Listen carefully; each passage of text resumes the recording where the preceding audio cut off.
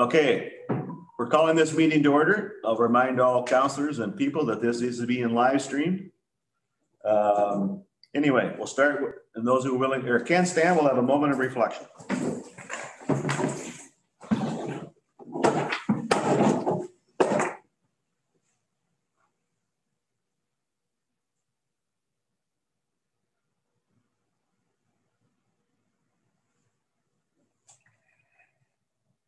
Thank you.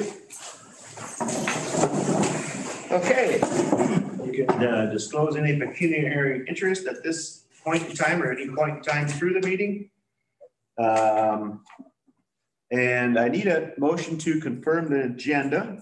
But before I ask for that, we're going to have one additional item for the closed session regarding an identifiable individual. So if I could have a motion to move by Bob Wilhelm, second by Hugh McDermott. Those in favor? It's carried. Then we move on to consent agenda. We have items 5.1 to 5.13. Does anyone want to see anything removed, discussed?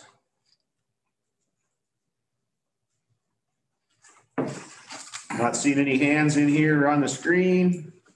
I have a motion that council receives the consent agenda items 5.1 to 5.13 and approves the October 15, 2020 council minutes. Moved by Doug Kellum, Bob Wilhelm. Those in favor? That's carried. Okay. Moving on again. Turn the page and we start with public meetings, hearings, and delegations. We have none. We're then going to move into staff reports.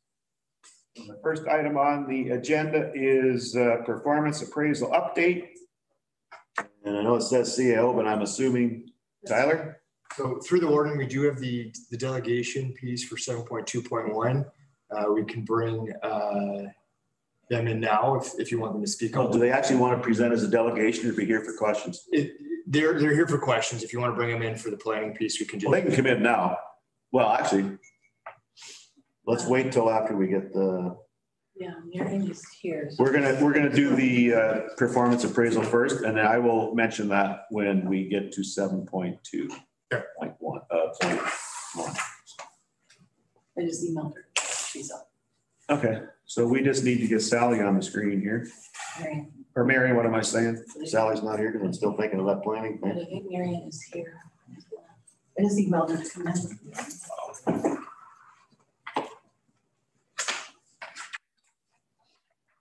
So what Tyler was referring to is we do have an individual here from the planning consulting firm that is with regards to 7.2.1, and he's going to be available for questions because Sally is absent today.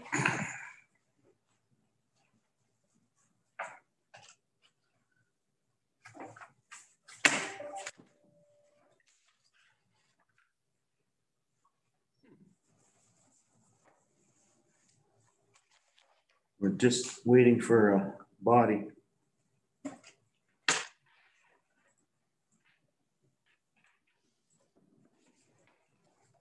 Didn't think you were going to be this quick. No. How's everybody's internet working? Is it a little slow in here today? Yeah, mine's really slow. Yeah, so is mine. So is mine. I'm hooked, but it's just incredible. Did everybody read that thing from Enbridge in full detail? Nope. Oh my God. Did you have 5 hours? Well, then if you actually look through the numbers, they were showing the numbers for the different zones. Yeah. But they were all the same, yeah. Except for 2. And I couldn't quite figure that out. Yeah, What they're preparing you for is a big increase. Huge. Just so you're aware.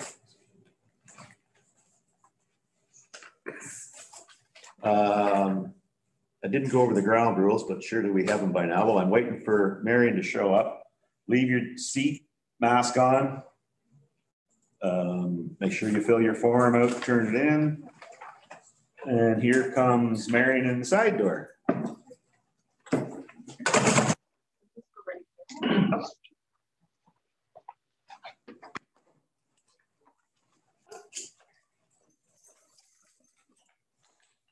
Morning, Marion. Good morning. So you're up. Oh, wow. Okay. Sorry. I was at the courthouse first. Yeah, so through the warden, good morning, council. So with regards to the performance evaluation system, this is something that we've been talking about for probably about a year now since I started with regards to, Yeah, take it. so you can hear me, sorry. So with the performance evaluation system, this is something that has been asked for an update. Our performance evaluation system hadn't been updated in several years. And so what we've done is we've created templates for major groups of employees. So we have one for senior management teams. So those would be people who regularly present to council and report to the CAO. What's included in this performance evaluation is the CAO would go through an evaluation, not just of performance, but also how the employee measures against our values, as well how they interact and work with council.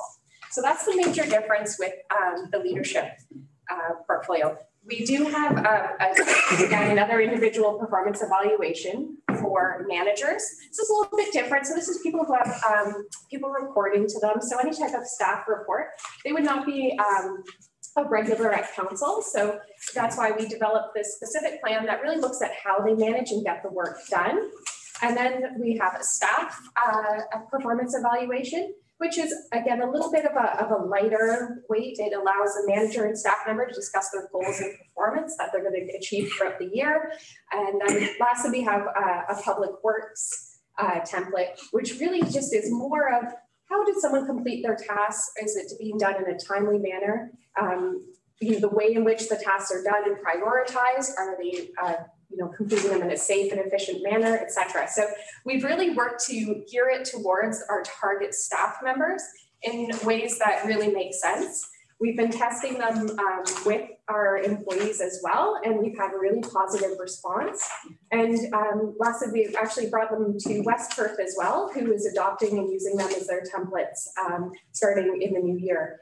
So paramedics for both TP and Teamsters, those templates are not included yet. We are going to be working with the union there is a component to when they get to their step increases, but everything is through the collective agreement. So that's why those two templates are not included at this point in time, but that would be an agreement with the unions. So.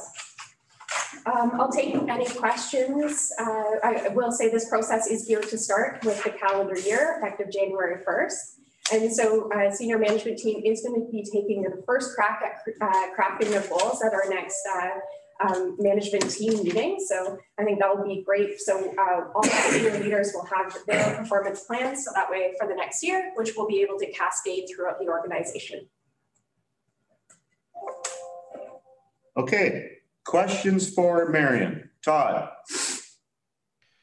Thanks, Marion. A massive amount of work there. Appreciate what is happening. That's very exciting. Could you explain to me how the corporation's strategic plan will be leveraged in helping employees set their objectives for a year and in serving as the basis for evaluation? Definitely. So if you'll notice on the first page of the senior leader template, we actually have for senior management team to insert the strategic plan goals that they are applicable for. And then from there, they're going to create their goals that cascade and link to those strategic plan goals and set them for the year. The hope is from that, it will drive down to their appropriate managers and staff base. So we should be able to see a full cascading effect in terms of, as a staff member, I can see exactly what my manager is doing and how that aligns to the strategic plan. And that's something that we are going to do. HR has developed a training plan. So when we work through it with senior management team next week, we're also going to have a PowerPoint as well that they can bring back to their managers and also for their staff. This is why we're doing it, and this is why it's so important. Todd? Just one more, and maybe this is a little too tactical, but you did seem to suggest that with the cascade that you're building, which is a wonderful idea, there'll be a lot of line visibility from top to bottom in the organization. Can you comment on how you intend to make that happen? Yes, definitely. So again, the first starting point is actually next week when we discuss and also set some common senior management goals as well. We know right now customer service is of utmost importance. So I foresee each of our senior leadership team, when we're discussing our goals, we're putting customer service first. And then how can we link our regular daily activities to the goal of improved customer service throughout the county? When we look at the strategic plan goals, we're doing the same thing. So we have our values, we have our what we need to achieve over the next 3 years, and sort of chunk it out into pieces for the calendar year. So each time when we start to develop and build our SMART goals, they're not just points or aimless targets. No, these are actual goals that have a realistic, time-based, measurable outcome. So that way throughout the year, either for an employee's probationary period at 6 months, you can look back and just be like, how are we doing? Are we on track to achieve these targets? Where are we? And then from there, either adjust course, maybe change the goal to make it more realistic, or at least report back to council, say, look, we're not going to meet this goal, which is endangering our strategic plan. So objectives. So it just has a lot of checkpoints and balances that I think will help us really guide and temper our staff into, this is exactly what we're aiming for, and this is how we're going to get there. Other questions? No, I liked it. Just making sure here, because it takes a little longer. I don't see any hands. Thank you, Marion. Excellent report. Yeah, Thanks. absolutely. So I do have a motion here, and I just want to just clarify one thing, because we are changing around the performance appraisal review. So my motion says Perth County Council receives a performance appraisal update report for information. Do we also need to approve that? The policy. Yeah, through the wording I would add to that, and direct staff to update policy. Okay, so I'm going to change the wording I have here that says Perth County Council receives a performance appraisal update report for information and has staff update the policy information. Right, correct, yeah. Anybody have an issue with that? Do I have a mover and a seconder? Todd Kasenberg moves and Matt Duncan seconds. So any last chance for questions? Those in favor? It's carried. Thank you. Excellent. So we'll probably see you later. Yes. Okay, we are now moving on. And we get to the planning portion, 7.2.1. And if we could add our individual there, Andrew Hurd. We have David. There's Andrew. Is it Head or Hurd? Oh, Head. Andrew Head, sorry. My mistake. Okay, so Sally has written this report. She's unavailable. So David, are you taking over at this point in time? That is correct, Warden Aitchison. You're up. Okay, thank you, Warden. Warden, members of council. Following a report that's been prepared by our manager of planning concerns a modification to a draft plan of subdivision in the township of Perth East by WMJ Geese Construction Limited. The proposed modification applies to draft plan of subdivision file PE 1401. The original draft plan was approved July 15th, 2014 by County Council, and subsequently was subject to a extension of approval in 2019.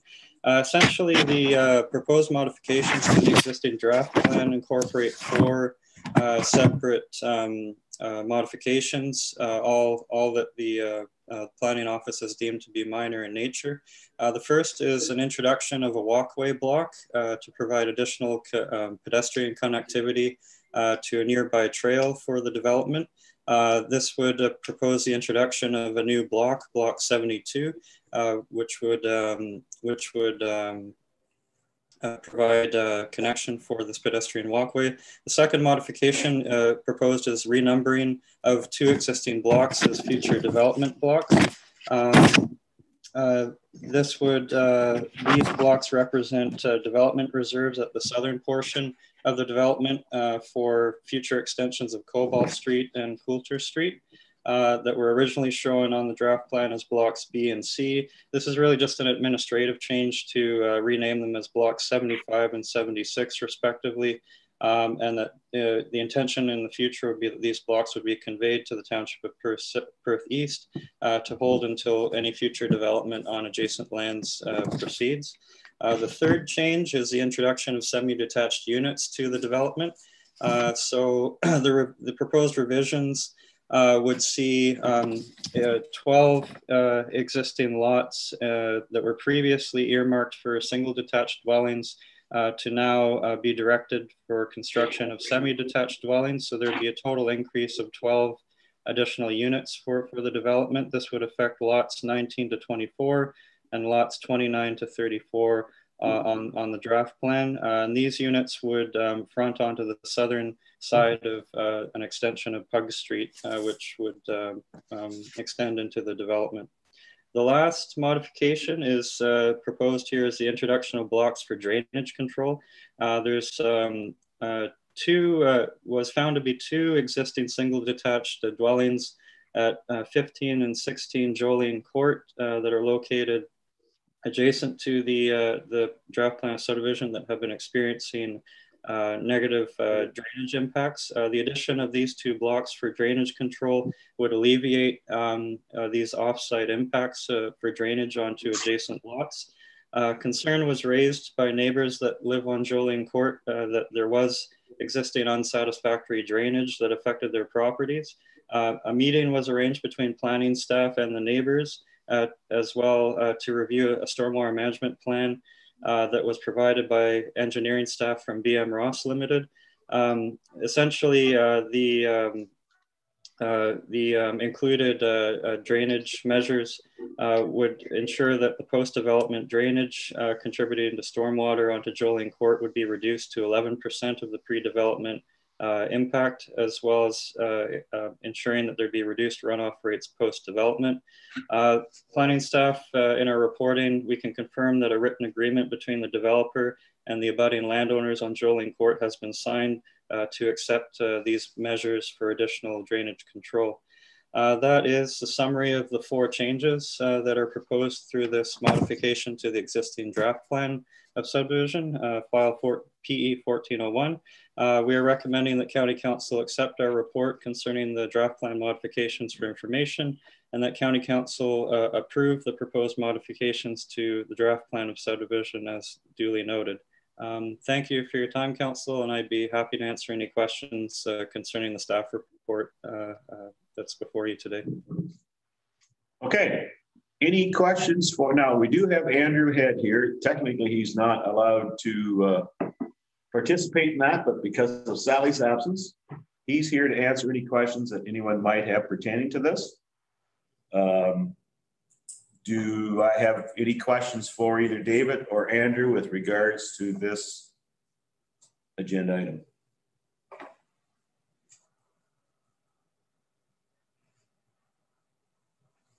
Don't see any. Okay, thanks, David. I have a motion that the Council of the County of Perth receive the report titled Proposed Modification to Draft Plan Approval of Subdivision File Number PE 14-01 for William J. Geese Construction Limited for information, and that the Council of the County of Perth approve the proposed modification to the draft plan approval of subdivision number PE 14-01 by William J. Geese Construction Limited, located at Part Lot 9, Concession 3, formerly in Mornington Township, now in the Milverton Ward, Perth East, be approved, subject to the amended conditions as attached.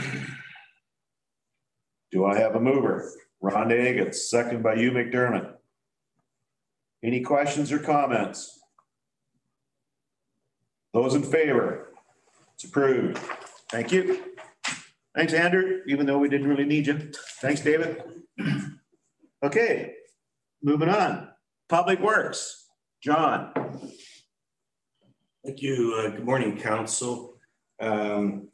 Just want to take the opportunity first off to introduce Bill Wilson. He's our asset management and engineering specialist. Bill started a couple of weeks ago and has just jumped right into things here. So Bill has spent the last 11 years at the Township of Perth East as their operations coordinator. And over the years, Bill and I have worked on several joint projects with the county, and he has a very good understanding of our operations, our programs, and certainly our asset software. He really hits the ground running and has certainly made the job of orientation and getting them up to speed all that much easier for me. Bill is also the current president of the Association of Ontario Road Supervisors and our local roads association. And through that role, he brings a wealth of industry best practices, a lot of great networking contacts, and certainly some leadership abilities. I'm very excited to have Bill on board, and I know through this role, he'll be a huge benefit to our department and certainly our corporation, as this role really aligns very well with our strategic plan and being good stewards of managing our road assets. So Bill's already done a few reports for me, and we're just going to throw him right into the fire here. So I welcome Bill Wilson, and he'll be presenting our first report. Thank you, John, and thank you, Warden Aitchison and members of council. I'm happy to be here, happy to meet all of you, some familiar faces. Anyways, I will get started here with this report regarding pre-budget approval request for the replacement of vehicle 29, which is a 2007 tandem axle snowplow. We are seeking pre-budget approval for this purchase with the intent of issuing a joint tender with West Perth as well as Perth South for that replacement. They're looking at similar items. We've done that in the past, and it's worked out well in our favor, as well as the plow equipment, which we are looking to sole source that through Viking Surveys. They are the bodybuilder that has done all the equipment fleet, the box and the plow equipment.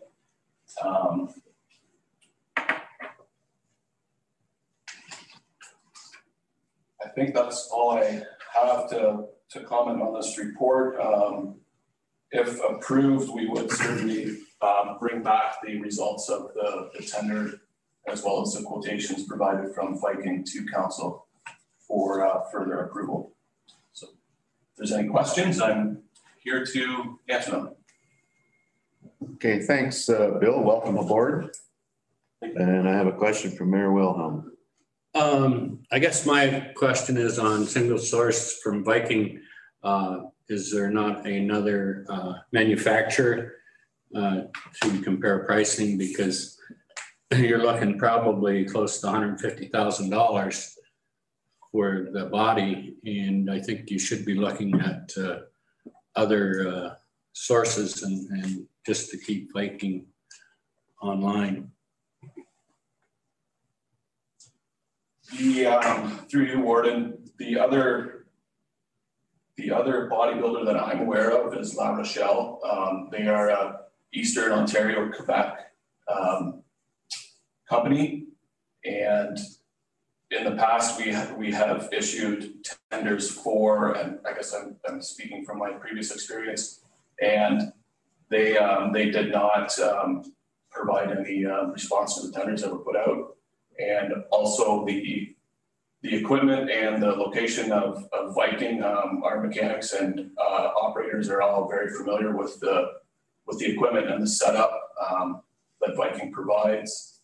And they're located in Mount Forest, which makes it very easy to get parts in the event of an emergency or a breakdown.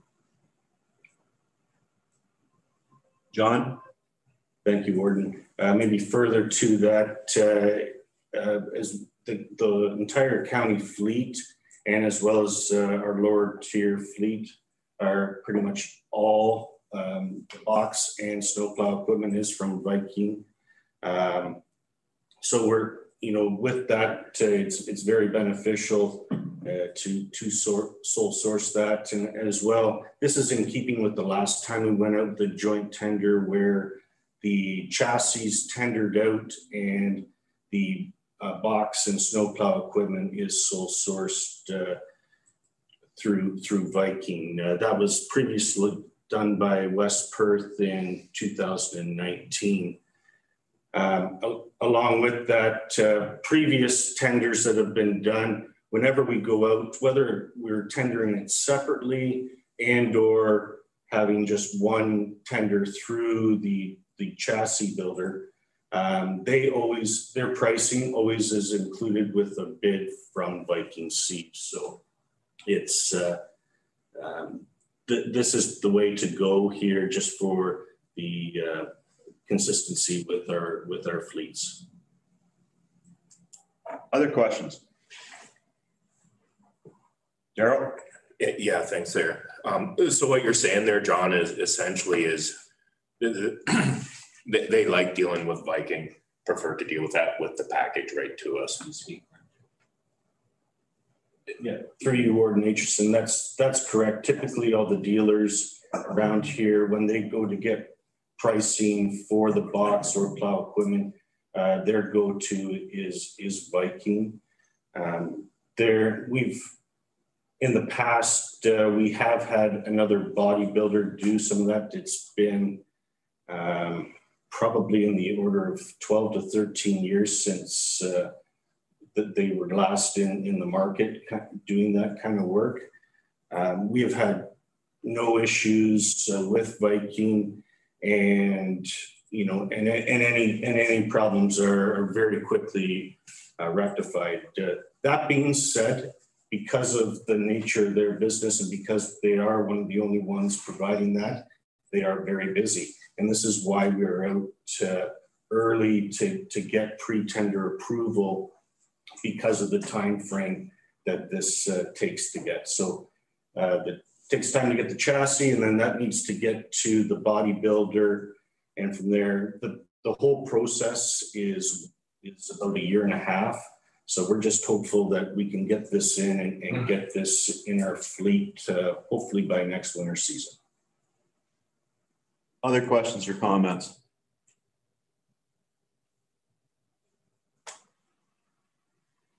Just going to quick comment. I know exactly why Councillor Wilhelm asked that question.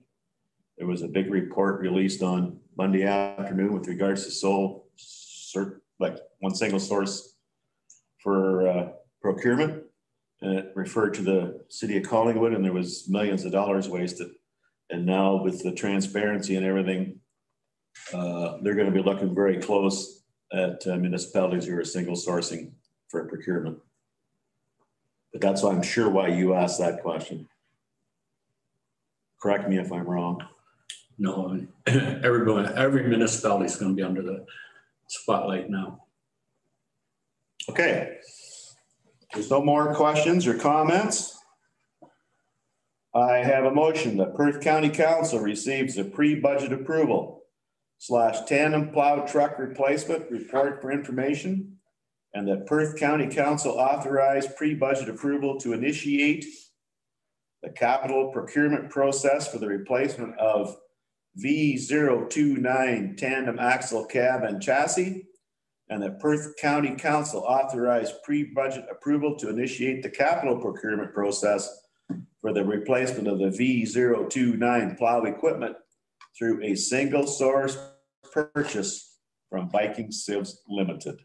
Moved by Councillor Kellum, seconded by Councillor Ait. Do I have any questions or comments? This one's on our replacement schedule anyway, right, John? Okay. Those in favor? Carried. Thank you. Seems you got the most of the reports today, John. Keep going. Thank you, Warden Aitchison. Next report should be the always stop at Perth Line 26 and Perth Road 113. Last year in the summer, There was an always stop that was created at the intersection of Perth Line 26 and Perth Road 113. And that was done for safety reasons when the MTO did the construction work at Perth Line 26 and Highway 7 for the roundabout. Perth Road 113 was used as a detour route, and for safety purposes, we asked them to install an always stop there. That was very effective during the course of that construction, and we decided to leave that in place while we did reconstructed Perth Road 113 and Perth Road 112, Perth South Line 20, and Perth East Line 29 this summer. These projects are now complete, and now we must face the decision whether to remove or retain the always stop controls at this intersection. Perth Line 26 has always been a through highway right from Highway 7 to the town of Tavistock. Perth Road 113 did have the stop controls at the intersection.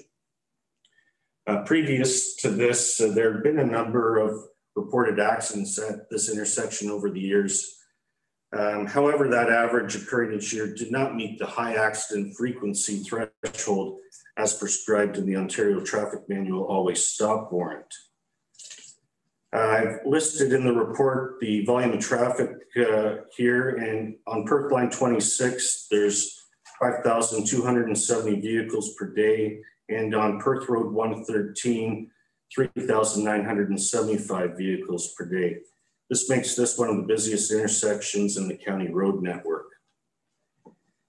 And although this intersection does not meet the always stop warrant, the volume split does fall within the appropriate range.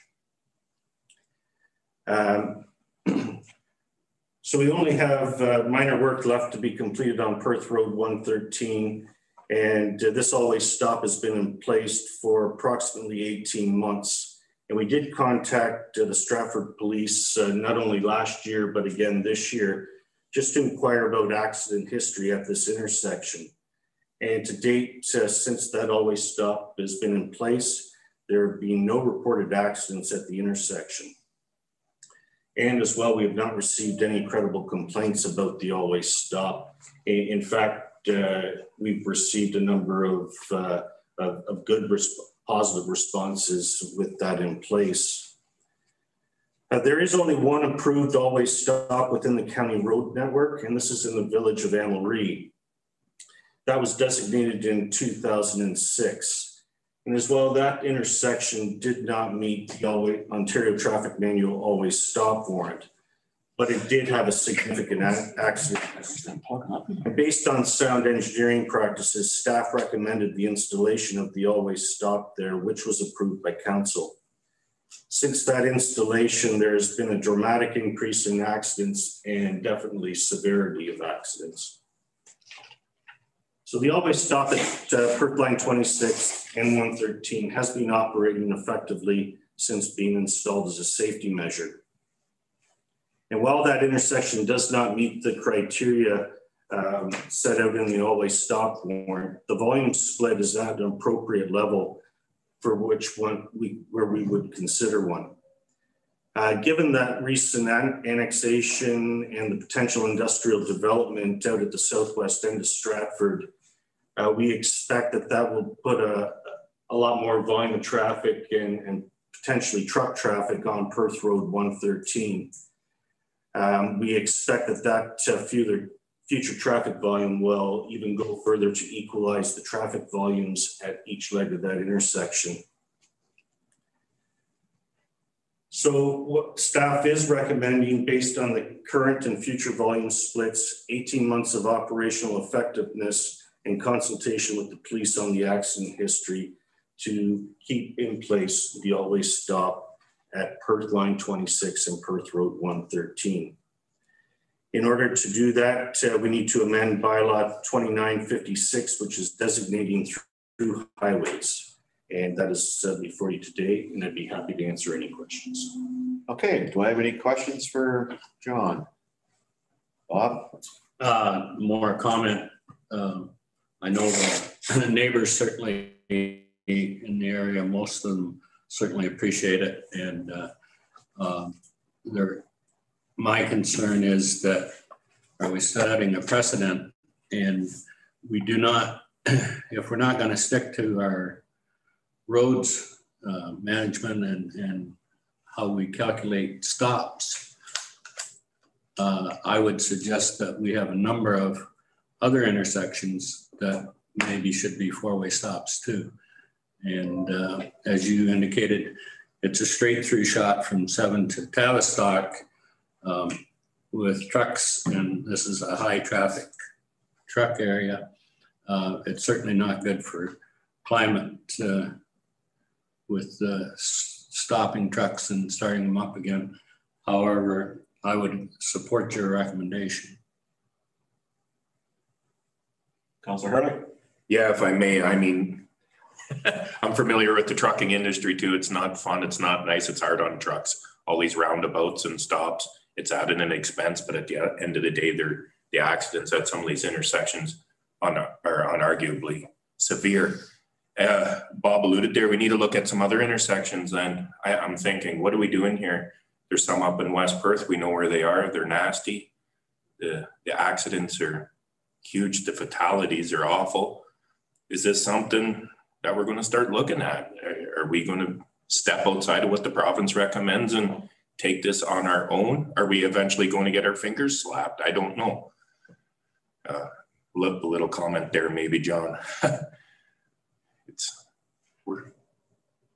John? Through you, Warden Aitchison, yes, certainly, I've spoke before on some different topics. Last council meeting was Perth Road 140, Perth Line 91, and also Perth Line 44, Perth Road 135. We do know that this is becoming an issue within the county. And we know as well through the asset assumption process, and too, the idea of a county road network is to have a lot of through traffic and to transport goods and materials. And so when we recommend an always stop, it's something that we don't take lightly. However, in all likelihood, if we looked at any intersection within Perth County, and that would include the MTO intersections as well on the highways, it's highly unlikely that any of these intersections would need an always stop warrant under the Ontario Traffic Manual guidelines. And I think the last council meeting I was suggesting is, we need to take a further look, number one, at our accident history and where are fatalities occurring, and come back to council with some ideas on how we can better handle that moving forward. I certainly have the same concerns that Councillor Wilhelm said here. And are we setting a precedent? And we're not intending that every intersection be an always stop. However, I think we need to certainly look at the criteria and maybe set something. So that I do, now that we've got Bill Wilson on board here, that is something that we are looking at.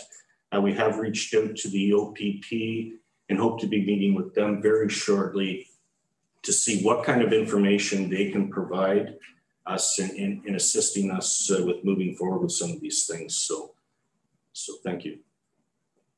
Councillor Wilhelm? Just an FYI, there at our last police service board meeting, we spoke with the Stratford police chief on sand speed, etc. And he's going to put together a report, and I'd be happy to share that with you, John, and hopefully he comes up with some ideas. I know he was going to reach out to other areas and see if they had any ideas, but I don't think we're the only county that has issues with severe accidents at intersections. Anyone else? Just a quick comment.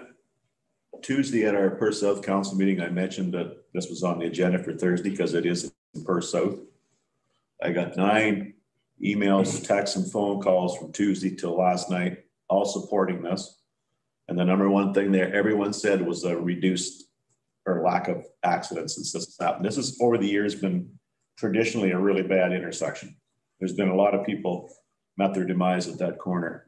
I fully support leaving that in here. The one thing too, you talk about truck traffic, and I know Councillor Herlick sees a lot of the truck traffic go by his place, but if you're sitting out there at night or blowing snow in some of those places along 113, the truck traffic between Stratford and going down 113 towards Woodstock is phenomenal, because all the feeder plants are getting filled up for the morning run at, or emptied out for the morning run at Toyota. And I would think there'd be far more truck traffic on 113 than there is on Perth line 26. And that does give, if everybody stops, gives those trucks a chance to get across the road. Safety is our ultimate goal here. We've had this discussion, John and I, and different people back since we've had a couple of really bad accidents in the county, and we're doing our best. But, you know, I have a saying, but I'm not sure I should say it right now, but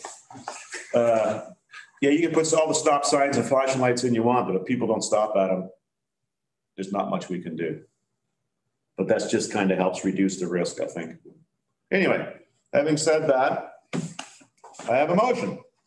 Perth County Council receives the always stop / Perth line 26 at Perth Road 113 report for information, and that Perth County Council designate the intersection of Perth line 26 and Perth Road 113 as an always stop by amending Schedule A of bylaw 2956, designating through highways. Moved by Councillor Wilhelm, second by Councillor McDermott. Any more comments or questions? Those in favor? It's carried. Thanks. Significant weather event, John. Thank you, Warden Aitchison. This report, Bill had a good hand in writing this one here. Of course, we met all the public works leads at the county. The lower tiers in the town of St. Mary's met in October. And one of the things we discussed in our meeting was the significant weather event. And this is a recent amendment to the minimum maintenance standards for municipal highways under the Municipal Act. And this allows a municipality to declare a significant weather event based on adverse and severity of a snowstorm. The county should assign delegated authority to its staff, the appropriate staff members, in order to enact this section of the minimum maintenance standards. This just sort of aids us in our winter efforts.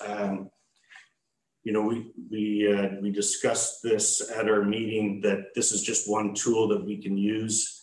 Of course, that meeting revolved around a lot of COVID contingency plans. And I think it's fair to say that if COVID should impact any one of our operations, that could have a significant effect and impact on our services, certainly in the wintertime. This is one tool, and it's not directly related to COVID, but it is directly related to weather.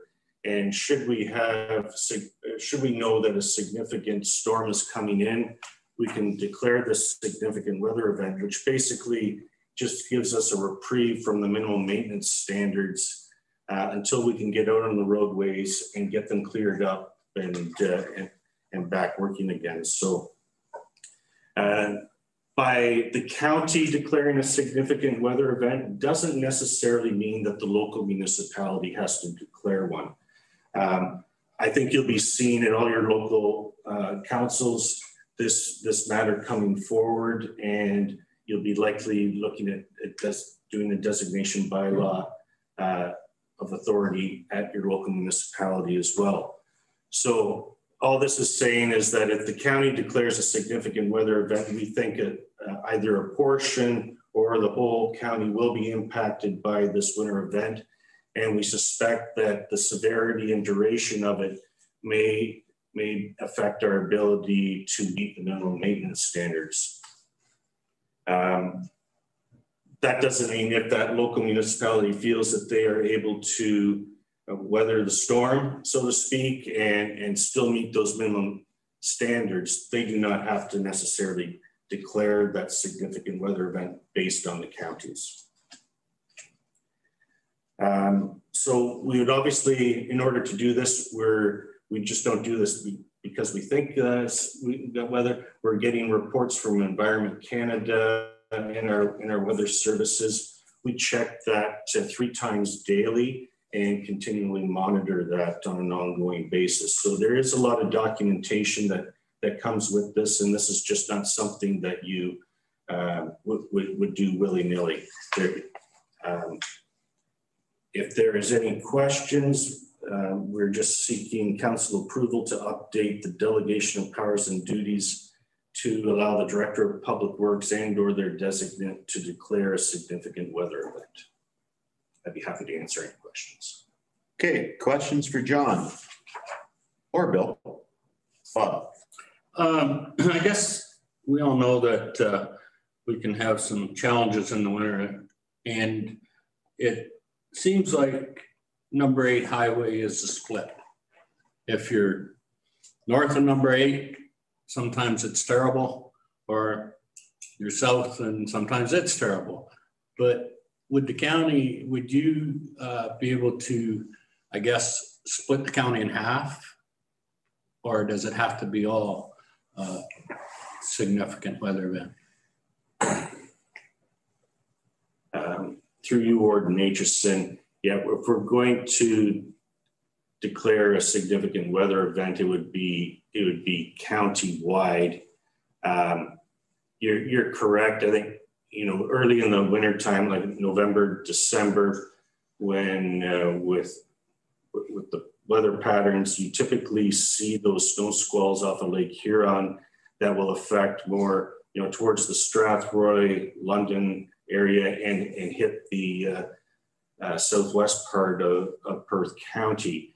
As winter progresses, those squalls typically move more to the north and usually around January. You're very correct. Highway 8 seems to be the dividing line, and on the radar you can likely see the snow squalls beating the path right down Highway 8. Those do tend to move farther north as winter progresses. I guess this is just one tool that we can use with our winter maintenance program. We have discussed a number of other things, and one of them is coming up here right shortly. Alder Wilhelm. Just further to that, and you touched on it, that it could relieve some of our liability on this. The concern I would have is that, for example, if the county declares and Perth South does not, then you're really opening up a can of worms that, something happens, was the county just looking for a legal liability way out because Perth South, for example, didn't declare it? And I'm not so sure if we shouldn't be thinking that if the county's going to declare, so should the lower tier municipalities and coordinating with the county, because I'm concerned that that would certainly open up a can of worms. Through you, Warden Aitchison, those are excellent comments, and I would agree. And certainly in a decision like this is going to be well coordinated, well communicated. There is a section there where how we communicate the significant weather event and what we base it on. So there is protocol, and certainly we work very closely with our member municipalities during the wintertime. Our operations are somewhat intertwined already. And we are in constant conversation. If we were to either close roads, we're obviously doing that in tandem with our member municipalities and the OPPs and or Stratford Police when it comes to Perth South. So yeah, when we're making these types of decisions, it's not just a county decision. There would be plenty of conversation with the members, and certainly if it's we expect this storm to specifically target one area of the county, you know, that's likely going to be stated within the communication. Further questions or comments for John? Lori? Through the warden. So this is a solid risk management approach to the work to mitigate the exposure that the corporation has should an accident or someone wish to pursue advancing a claim against a municipality on a road where we've already declared the significant weather event. So I think this change in the legislation comes out of the drive from municipalities to the government to say, please do something about the joint and several liability, give us a tool we can use. So as we're looking at our work and looking at the strategic plan and trying to align it, one of the strategic plan fundamentals is corporate sustainability. And this directly aligns with corporate sustainability because it's about mitigating our exposure, doesn't relieve us from it, but because it allows us to not meet the standards, and it'll be very well documented, and the decision will be made as an informed decision from many sources, not, oh, John doesn't want to plow this road today. So it'll be a very informed decision, which really will work well to be able to put the municipality in a position of defending any action against it, brought against it. So it's a, I know it's only a couple pages to write this, but this is a really excellent example of risk mitigation and a tool at our disposal that we should all take advantage of, in all fairness. Any further comments or questions?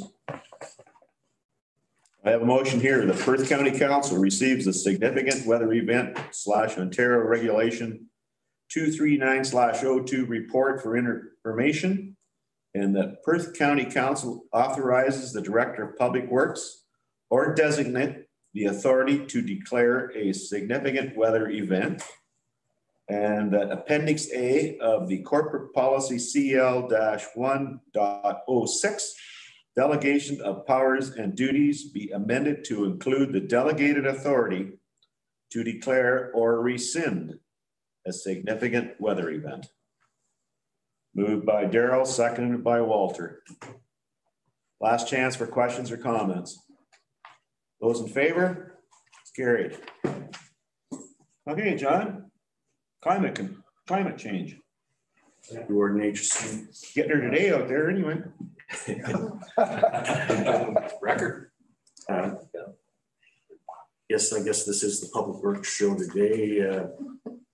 I noticed your last council meeting, we didn't have any reports and it only took about a half an hour. So we're glad we can entertain today and inform. The next report is an update from our climate change coordinator, and you may have already seen an update at the local level there with the representatives informing their representative councils. So back in 2019, a climate change coordinator was hired for a 2-year contract to focus on climate change priorities for all 7 area municipalities within Perth County.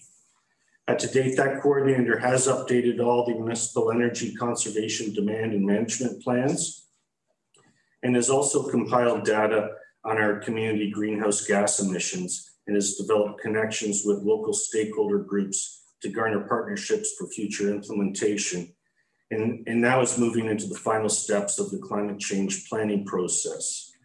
It should be noted that this contract position expires in February of 2021. Further to that, they are using an online platform to do a community survey and are allowing them to provide the community to provide their input and to vote for actions they support to help reduce our local climate change impacts. That is expected in the very near future, and the results of this survey will help set the priorities of the various possible actions that could be implemented over the next 10 years to reduce local emissions. If I can answer any questions. I will try and do so. If I'm not able to, I can ask the climate change coordinator.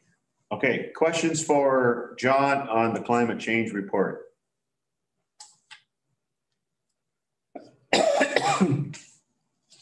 Not seeing any. We'll double check on the screen again. I have a motion. Perth County Council receives the climate change coordinator update report for information. Moved by Todd Kasenberg, seconded by Bob Wilhelm. Those in favor? It's carried. Okay, winter maintenance, COVID contingency plan. Thank you, Warden Aitchison. Again, I had said before that Public Works leads from the county, the 4 local municipalities in the town of St. Mary's met in October to discuss the upcoming winter maintenance season. And at the forefront of that meeting was the possible impacts that COVID could have on our winter maintenance programs. Some of the things we did discuss in that meeting is prevention.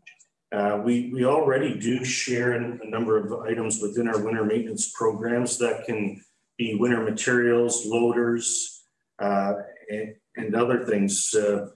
And we certainly recognize that one positive test can have a significant impact on our response. So prevention is first and foremost in our minds, ensuring that we're all following proper cleaning and disinfecting and distancing. We also were questioning the priority testing and availability for COVID tests. So the county CEMC played a big part in this meeting and was very helpful. So they're looking into and helping us with part of this.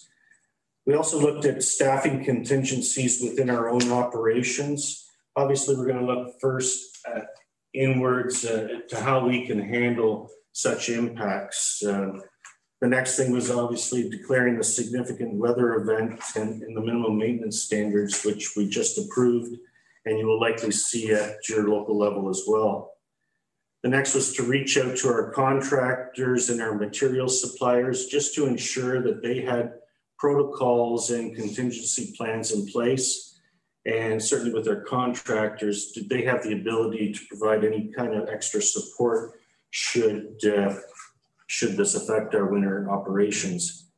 The last thing we discussed was a mutual aid agreement, and that's what this report focuses on. Well, the significant weather event is one tool that we can use with our winter program. Doesn't really help us if our workforce is impacted by COVID. And so one thing that we have looked at is a mutual aid agreement. And this mutual aid agreement is included with the report. We don't believe there are any issues with it, but it is still with our lawyers for legal review. And I just was seeking an update there this morning where that's at, and we expect that to be very, very soon.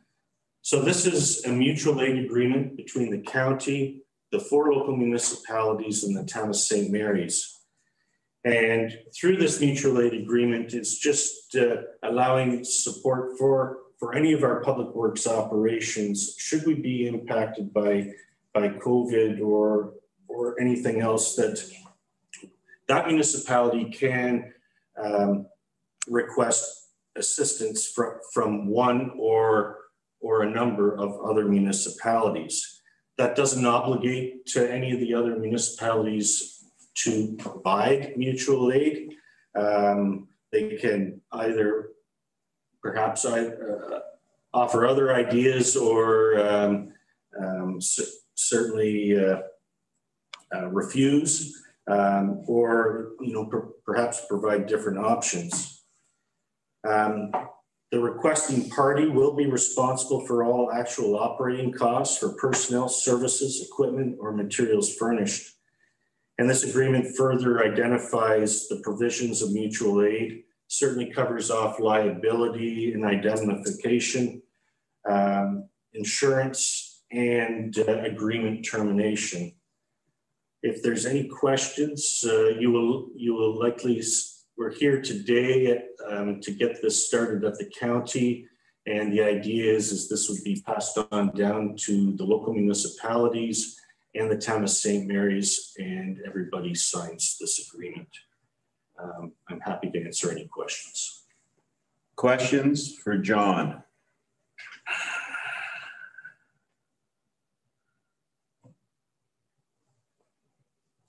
Bob? I can't let him off that easy. So the way I interpret this, John, is if COVID, and I'll pick on myself, if all our staff got sick due to COVID and had to stay at home, we could draw on West Perth or Perth County, and we would use their equipment, if I'm understanding this correctly. For example, if West Perth is there plowing Perth South Road, and in Perth South, would they be covered by their insurance when they're plowing out of their jurisdiction, or vice versa for the county? Through you, Warden Aitchison, and this is one of the reasons why we're just ensuring that we get legal review on this. This mutual aid agreement is based on current mutual aid agreements that Perth County has with Huron County and with Oxford County as well. So those mutual aid agreements were used as a template. So we're fairly sure that this agreement will cover off all those concerns. And I mean, obviously there's certain logistics, and certainly with COVID, that both municipalities or any municipality that's involved, we need to further investigate. So whether it's okay to just provide personnel, or if we require to provide not only the personnel, but the equipment, those are things that would be sorted out. But the idea with this agreement is to address those liability issues and mitigate any risk to the municipality that is helping out in this regard. So yeah, that liability would still reside with that municipality, and that doesn't get transferred to the municipality that is providing that assistance. Bob? Just a comment, excellent report, and I'm glad to see you guys are being proactive to get this looked after before something happens. Okay, one quick, John. Thank you, Warden Aitchison. I'd just like to acknowledge certainly Todd McCone, our County CMC, for all his help, and certainly Rachel Suffren, who assists Lori. She was instrumental in drafting this agreement. So just like to thank them. Obviously, this is, and certainly all the public works staff, this is a real joint effort, and we all work very well together, and we realize that this may be a difficult winter season, and we're looking for any tools that might assist us, any one of us in our operations, and certainly maintaining those services that our ratepayers really need. Any other comments or questions? No, it's a great report, John. I know I talked to you way back in the summertime there one day about this particular matter, and I'm glad to see we've actually got it put through and sort of in place before winter maintenance season does start, although Sunday was an exception. But I told you it was coming. Anyway, one quick question, the legal review. So that is done by one lawyer for all entities, or is it anticipated that the lower tiers or the town of St. Mary's may have their own lawyer peruse this? Through the warden. So we send it to, in a situation like this where you have the lower tiers, if you remember an example before was the community transportation agreement, and I came out and said, I just need your consent to sign this off. The legal agreement on there, as long as we have at the county level consent from the other parties on the page, that the one lawyer can review it. It certainly doesn't make sense to have everybody contract a lawyer for the same agreement. You know, St. Mary's may wish to do that because they're not part of the county two-tier system. But at the end of the day, certainly the county and the four local municipalities, we would be looking at that housekeeping item. That's how we're approaching this. This is about corporate sustainability of all parties on here. So it doesn't work for the county if in a service where we want corporate sustainability for each one of us, if we draft something that has much more advantage to the county, for example, than one of the partners that we're looking to be able to help us. That's just being decent. But I think it might be helpful, given Councillor Wilhelm's questions, for us to maybe do some specific Q&A, you know, even if it's only a couple questions, so that we can share that with the local level public works staff that'll be bringing this forward at the local level, to be able to address those types of questions so that nobody's left at the table without those types of answers. They're excellent questions. So, and it's about mitigating your exposure through a risk management tool. The time to do this, as you have said, is not when it happens. If we get a call at the county, you know, from one of our partners, we're going to respond. The time to have your paperwork in order is always in advance.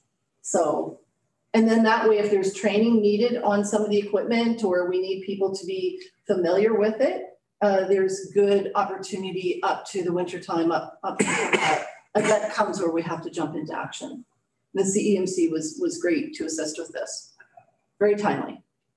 Okay. Okay. One, yeah, and that's great that we're having one, because it's no sense reinventing the wheel. No. However, I'm just, the one extra comment I'm going to add is we're all basically insured by different insurance companies. Mm-hmm. We're not all with Frank Cowan or whoever. Has there been any discussion with them? Because, you know, they interpret things differently amongst themselves as well, as far as covering off. John?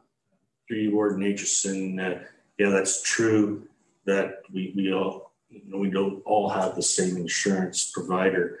And that was one thing, certainly from the county perspective, that we did reach out to Aon and get their opinion on this as well. So okay. I think their response back is they were very appreciative of this effort, and they weren't aware of any other municipality looking into this. So they thought great idea and way to go kind of thing. So I think that's the sentiment, certainly from our insurance provider.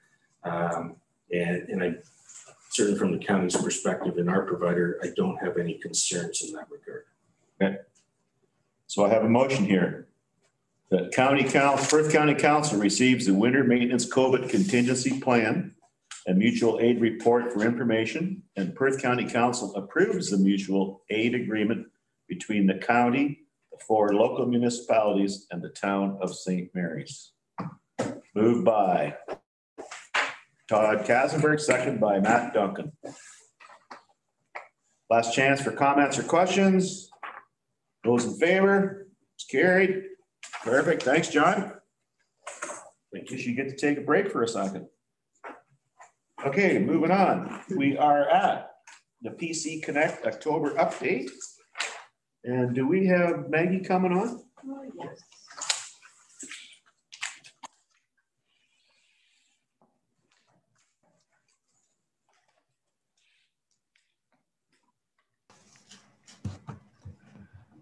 Oh, there's Maggie. I'm sure the insurance will be an issue. Good morning, everyone. Through the warden, and on behalf of the Justin in the background there. Steering Committee, I'd just like to provide a brief update on the Perth County Connect. So we're thrilled to be launching on November 16th. We're making a lot of great progress in order to best prepare this service for launch in a few short weeks. So first and foremost, I just wanted to confirm that we have secured the required fleet to fully launch both of our routes. So Voyago has acquired 2 buses to launch our service on November 16th. However, one of the buses will be smaller scale, holding 12 passengers as opposed to 20. So we have positioned our initial launch to be a soft launch until the permanent fleet arrives, and we're able to service our routes with the full 20 passenger fleet. So during the soft launch phase, gathering route data and rider feedback is a top priority for us. So with 2 buses, we will be launching both routes on full schedules, operating Monday to Saturday for 8 hours a day. The timing and schedules have been tested and approved by Voyago and published to our website. However, the exact timing may change over the next few days or weeks as Voyago continues to run and perfect these new routes. So as per the recommendations from the Huron-Perth Public Health Unit, the seating on the PC Connect buses will be reduced 50% in order to enable and encourage safe physical distancing. In addition to every other seat being blocked off, passengers who are able will be required to wear a face covering. Hand sanitizer and branding masks will be available on board, and official COVID-19 prevention signage will be posted throughout all of the buses. So we are offering both PC routes A and B for $6 a ride for adults and $5 a ride for seniors and students. During the soft launch, we will be offering these fares at 50% off as a promotional effort to encourage and increase ridership. As an entirely new service, we really want to make this as appealing as possible for residents to go out, jump on the bus, and experience exactly what the PC Connect has to offer. So booking the service can be done in 3 easy steps for residents. These are also advertised on our website and all of the marketing material that we'll be pushing out. So riders will be required to call the toll-free number to book the ride the day before their trip, provide their details of their trip, such as the day, the time, their pickup, and their destination, and show up 5 minutes before the scheduled pickup time with the exact change for their fare.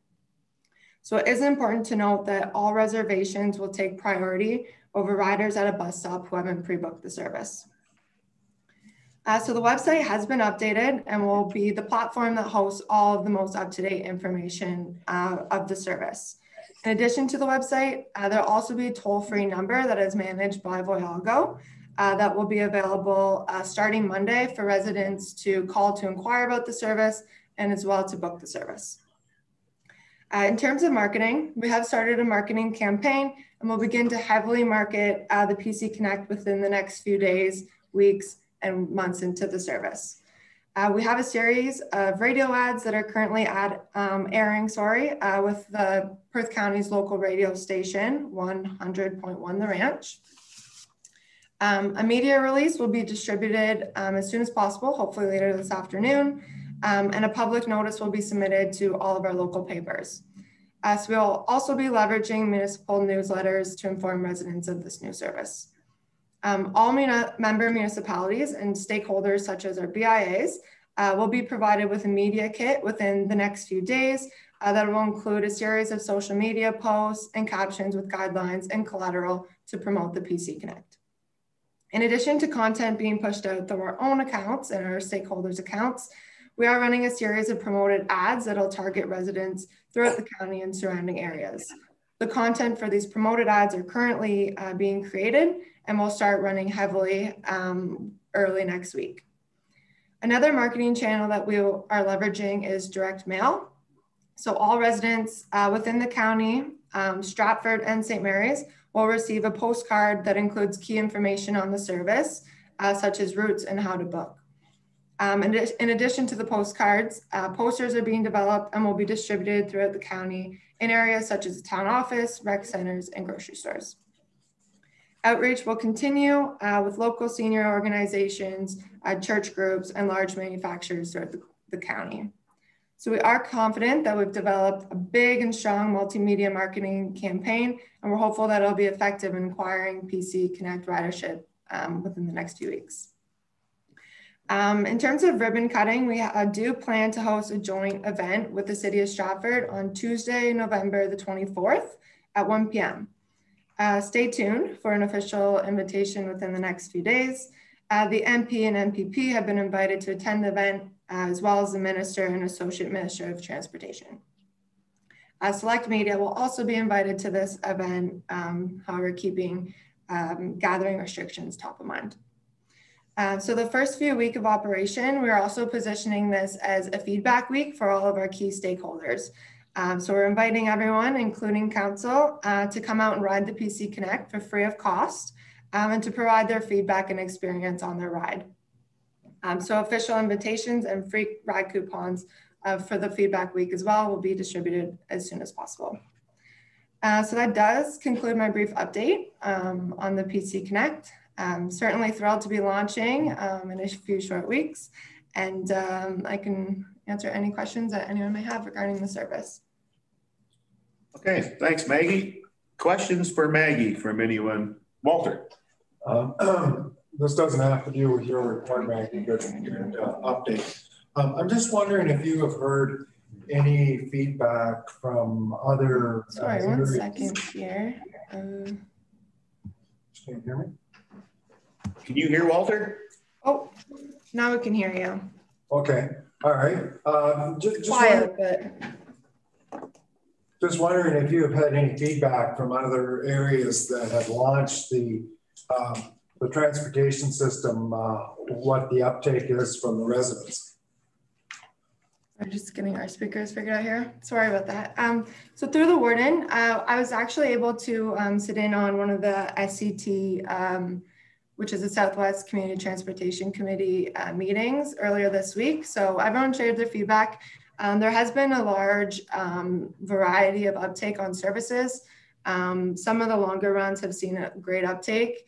I don't have the numbers quite on hand, but I think there had been about 300 riders for the month for Tillsonburg. And then some of the smaller routes had experienced a bit of slower uptake, but they're working to increase their marketing on those to get that uptake. But there are some services that are running at full capacity right now, and others a bit slower uptake. So there's a large scale there. Thanks, Maggie. Thanks, Maggie. Councillor Wright. Councillor Wright.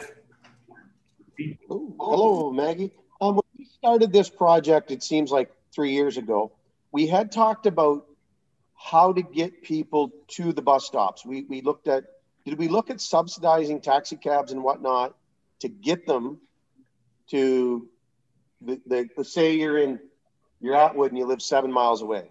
Did we ever figure anything to get them there to help out? Through the warden, we're still working on solving the first and last mile challenge that may be faced. We had discussed subsidizing taxi coupons or rides as you spoke to. So we're going to continue to investigate that and see if that fits in the MTO guidelines of our spending. That is certainly top of mind for us to figure out through this soft launch and hopefully get that implemented as soon as possible. Other questions?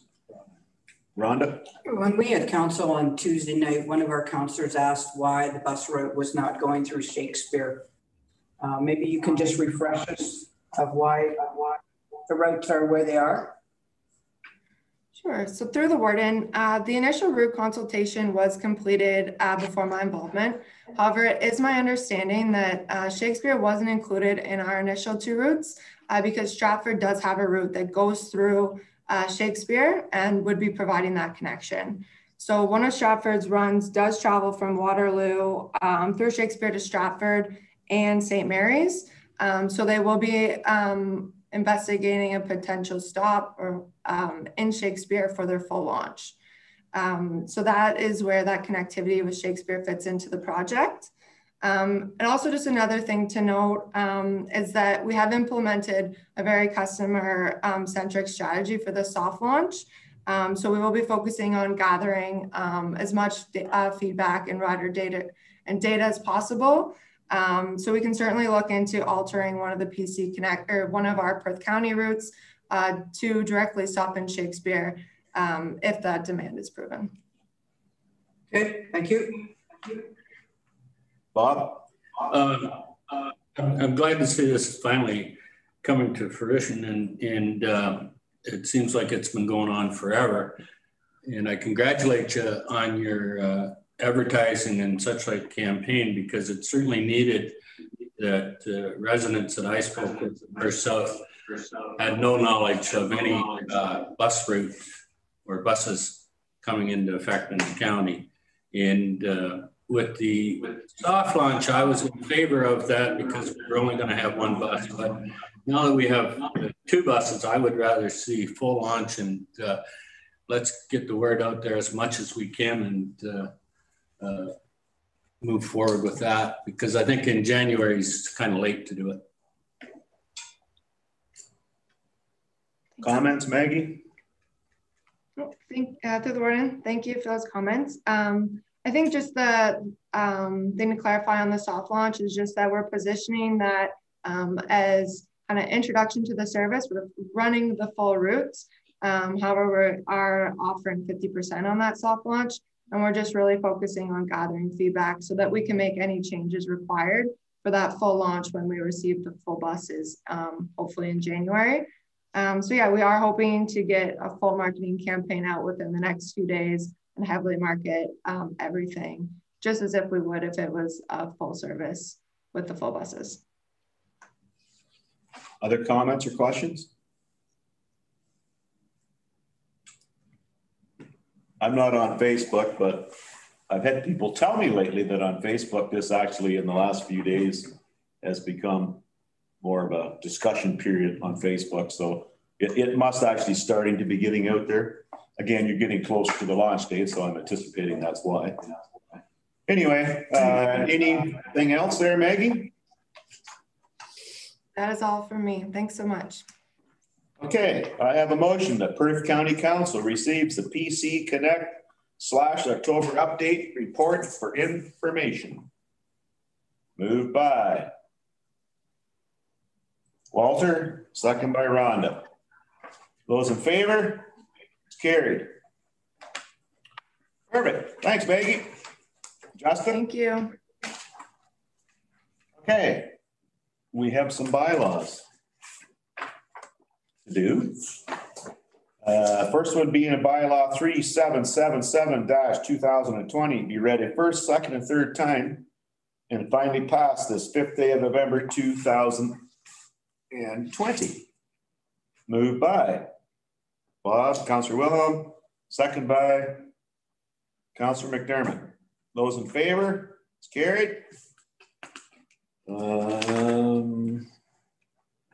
We have bylaw 3778-2020 be read a first, second, and third time and finally passed this 5th day of November 2020. Moved by Walter, second by Rhonda. Those in favor? It's carried. Okay. We are ready. Okay, well, first we will do notice of motions. Todd? Just get myself here off mute. Thank you. Council, I intend to introduce a motion at our next meeting that reads similar to what I'm about to read. Here's the text that at the present time reflects the thinking. Whereas Perth County is a welcoming home to a tolerant, respectful community that celebrates diversity and promotes inclusivity, both in our organization and for all residents, businesses, and organizations. And whereas Perth County eschews racism and works to stop it when encountered, therefore be it resolved that the County of Perth establishes a Committee on Inclusion and Diversity to explore and identify relevant actions that represent this county's commitment to a tolerant, respectful community, and that potential actions to be considered by the committee include the creation of an inclusivity and anti-racism charter or statement, exploration of the option to join the coalition of inclusive municipalities, petitioning other levels of government for actions conducive to our intentions, and other actions viewed as viable to further the commitment. to a tolerant, respectful community, and that the Council of the County of Perth approve an associated terms of reference to support the work of the committee, and that the committee deliver its first report to Council no later than February 28th, 2021.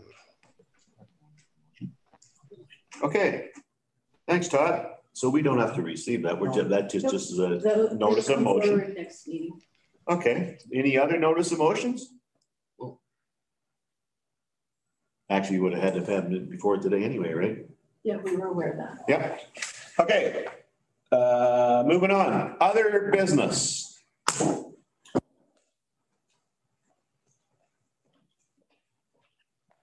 Not seeing any hands go up. Announcements. So before we go into closed session, this is the meeting where you normally would state your intent if you want to run for warden. And I think we're going to do that under announcements before we go into closed session.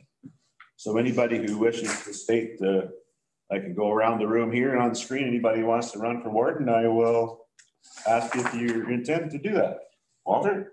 Don't think so. Daryl?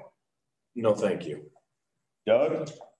No, thank you, and have supported who has already submitted. You? No, thank you. Todd? No, thanks. Doug? Not this year. Rhonda? Not this year, no thanks. Bob? I think we've got an excellent person in charge right now and has put his name forward, so I will pass. Oh, come on. Well, I just said I intended to. I haven't put it forward yet. Today's the official day. Yeah, today's official. We would do, it's gonna be a little different this year. Yeah, so Matt must have snuck out to the washroom, so I just can't not give him the opportunity. But in the meantime, I do intend to take this position on for another year. And I know Councillor Wilhelm and I talked about it the other night, or one day in the last week or two. And all Bob said to me, how'd you like to be the mayor and the warden this year? And I said, I'll be honest with you, I don't think I could have done it. We have had so many extra pivots and derivatives and whatnot because of COVID and different things. Like I said, Bob, you just keep running the township and I'll try and do this job. And I'll be honest with you, some days I struggle to keep up. Some days I'm getting 100 emails and phone calls, and it's just, well, you were at my place one day and the phone never stopped ringing. Like, it has been a challenge, I'm not gonna lie. I've enjoyed it. I'm actually hoping that perhaps next year it might be a little more normal, but I honestly don't anticipate that based on all the numbers. And even though some of the areas are going back to stage 2, I saw yesterday they had 350 cases, and I'm thinking, wow. They kind of just threw those guidelines out the window. Anyway, I just need Matt to come back and then we can move on. But and then what about deputy? Oh, so deputy warden, can we state intent for that at this meeting? You can't, through the warden you can, because we have to do the election, we have to do the voting a little different because we're hybrid. So it's easier for, I mean, obviously it's easier for us if it's prepared, if we can do that. And I know Tyler's been working on the logistics of how we're actually going to do the voting if there is a vote for that. So the one thing we have discussed to some small degree is how, like, usually when you have your new ward and you have all your ceremony and everything else, I said, well, that's not going to happen because you can't. You want to go out and rent a huge facility like the Art and Clark again or something, but I'm thinking we'll deal with this. So, well, you were just out the door there, Matt. We were going around the room, and anyone who had the intentions to run for warden had their chance to do it. And I'm just waiting for your answer now. I'm not. Okay. Well, and I did tell them that I do intend to do it for one more year. So I guess I know. Maybe. Okay, deputy warden. We're going to deal with that one right now. Walter. Well, I don't think so, but advice to Lori is if you have to count ballots, please don't take any indication from the way it's done. I've got my lawyer on speed dial. Daryl. Yeah, no, thank you. Doug. No, thank you. I think consistency is there, and she's done a good job. You. Again, no, thank you. Todd. No, thanks. Doug? No, thanks. Matt? Nope. Rhonda? Come on. I can't promise that I'll be warden the next year. That's the only thing. Well, you don't have to at this point in time. Like, I will let my name stand, but I cannot promise that I will step up to warden because as you just alluded, you can't do both, I don't think, with what's going on. Be mayor and the warden is just too much. Well, it's been a handful. Yeah, and I have enough on my plate now in my own personal life as well, but I would. I'm just worrying about deputy warden at this point in time. But usually the progression is you go deputy to warden. Yeah, well, that doesn't but always happen. I just want to make that clear, so. Okay, so you're willing to be the deputy warden? Mm-hmm. No thanks. No thanks. Okay, so I guess Rhonda will be the deputy warden. Thank you very much. Anyway, any other announcements? So we are going to move into closed session, so I need a motion to go into closed session at, look here, 10:31. Moved by Todd, seconded by Bob Wilhelm. Those in favor? It's carried. We're going to take a 5-minute break. Yeah, we need time. Because we have to readjust the feed and whatnot. So anybody that wants to go to the washroom or whatever, now is the perfect opportunity.